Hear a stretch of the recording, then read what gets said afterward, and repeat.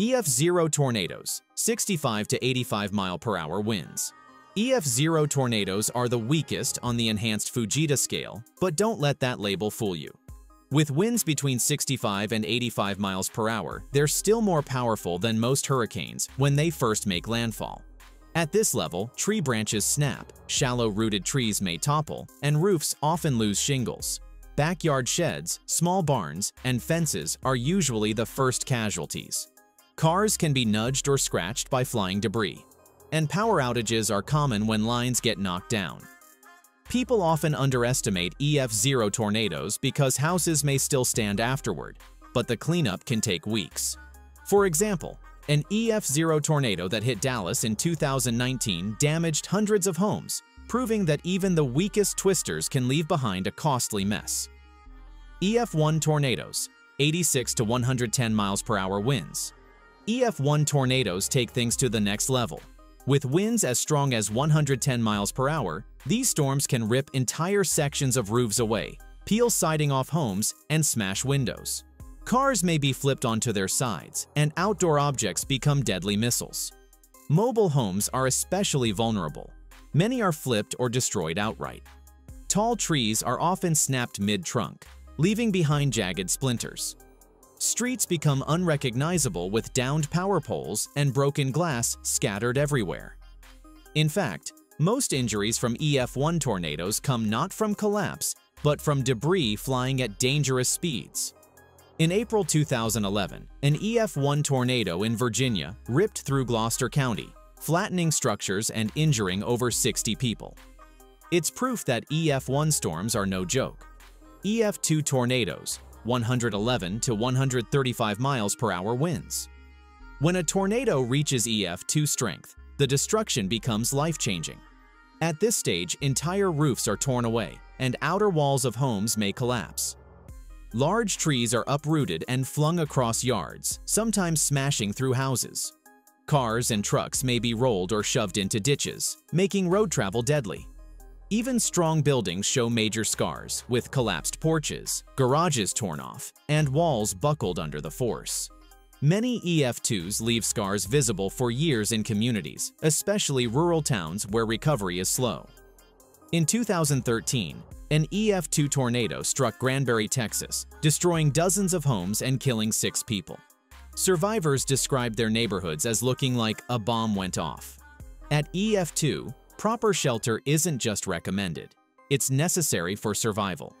EF3 tornadoes, 136 to 165 mph winds. EF3 tornadoes are where devastation escalates to a terrifying scale. At 136 to 165 mph, winds are strong enough to tear entire stories off houses, flatten barns, and rip apart schools or businesses. Buses, semi-trucks, and other heavy vehicles may be overturned or thrown. Forests are shredded, with trees snapped like toothpicks or completely uprooted. The width of destruction grows wider too, with paths often stretching half a mile or more. EF3 tornadoes have flattened entire small towns in a matter of minutes. For example, in 2021, an EF3 tornado in Newnan, Georgia, left a swath of destruction that could be seen from miles away, reducing entire neighborhoods to rubble. Survivors often compare the sound to a freight train parked in the living room, describing it as an all-consuming roar. EF4 tornadoes, 166 to 200 mph winds. EF4 tornadoes are catastrophic. Winds nearing 200 mph turn ordinary objects into deadly missiles and leave behind damage so severe it's hard to imagine recovery.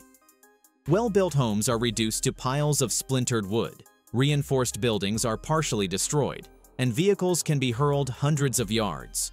Trees are often stripped bare, their bark sandblasted away by flying debris. Power infrastructure collapses, with poles bent like twigs and substations destroyed. The 2011 Tuscaloosa-Birmingham EF4 tornado carved a path of destruction through Alabama that stretched over 80 miles, killing more than 60 people and leveling entire communities. Survivors describe neighborhoods as gone, not damaged, not ruined, but erased from memory. EF4s are rare, but when they strike, the devastation defines a region for generations. EF5 tornadoes, over 200 miles per hour winds. At the top of the scale are EF5 tornadoes, the rarest and deadliest storms on Earth. These monsters produce winds over 200 miles per hour, strong enough to lift houses off their foundations and scatter them into pieces. Even reinforced concrete buildings can be reduced to rubble, steel beams twisted beyond recognition. Asphalt may be peeled from roads, and soil itself can be scoured away, leaving behind scars in the earth. Vehicles are thrown for hundreds of yards, sometimes landing on top of buildings or trees. Famous EF5s like the 2011 Joplin, Missouri tornado killed over 150 people and caused $2.8 billion in damage. Another EF5 in Moore, Oklahoma in 2013 left neighborhoods so obliterated that nothing but bare concrete slabs remained. Survival at this intensity requires underground shelters. Above ground, there's simply no safe place. These storms are so violent, they're sometimes described as beyond engineering. Beyond the scale, the F6 myth. Over the years, there's been talk of an F6 tornado, but scientifically, the Enhanced Fujita scale ends at EF5. Why? Because EF5 already represents destruction. Above-ground structures cannot withstand winds stronger than 200 miles per hour, so measuring beyond that is almost meaningless.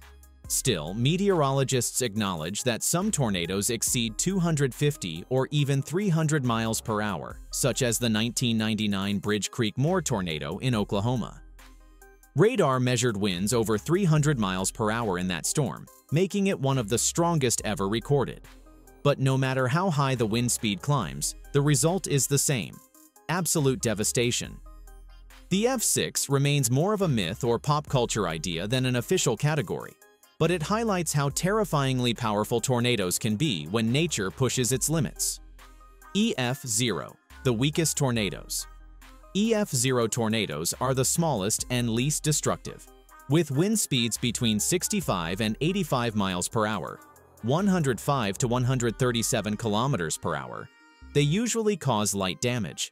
Think broken branches, damaged signs, and maybe a few shingles blown off rooftops. While they're considered weak, these tornadoes can still be dangerous to anyone caught outside, especially with flying debris. EF1, still manageable, but stronger wind speeds jump to 86 to 110 miles per hour, 138 to 177 kilometers per hour in EF1 tornadoes. At this level, we see more serious damage. Roofs can be peeled back, mobile homes may tip over, and vehicles can be pushed off the road. EF1 tornadoes are a reminder that even weaker tornadoes can still disrupt communities and cause injuries. EF2, major structural damage. EF2 tornadoes bring winds between 111 and 135 miles per hour, 178 to 217 kilometers per hour. They can rip roofs completely off well-built houses, demolish mobile homes, and snap large trees like twigs. Cars and trucks might get lifted off the ground, and flying debris becomes deadly. Many people underestimate EF2s, but they can devastate neighborhoods in just minutes. EF3, severe tornadoes. With wind speeds of 136 to 165 miles per hour, 218 to 266 kilometers per hour, EF3 tornadoes are considered severe. Entire sections of homes are destroyed, shopping centers can collapse, and trains may derail. At this point, tornadoes become not just damaging but outright life-threatening on a wide scale. Survivors often describe neighborhoods as being unrecognizable afterward. EF4, extreme destruction. EF4 tornadoes reach 166 to 200 miles per hour, 267 to 322 kilometers per hour winds. These storms are capable of leveling entire houses, tossing vehicles like toys, and turning large objects into missiles. Some of the most infamous tornadoes in history fall into this category, leaving entire towns wiped out in their path. EF5, the most catastrophic. EF5 tornadoes are the strongest officially recognized tornadoes. With winds exceeding 200 miles per hour, 322 kilometers per hour, they reduce neighborhoods to bare foundations. Reinforced concrete structures can be heavily damaged, and even steel-reinforced buildings may not withstand the force. EF5 tornadoes are rare, but when they do occur, the destruction is often unimaginable. For example, the Joplin, Missouri tornado of 2011 was a devastating EF5 that killed over 150 people.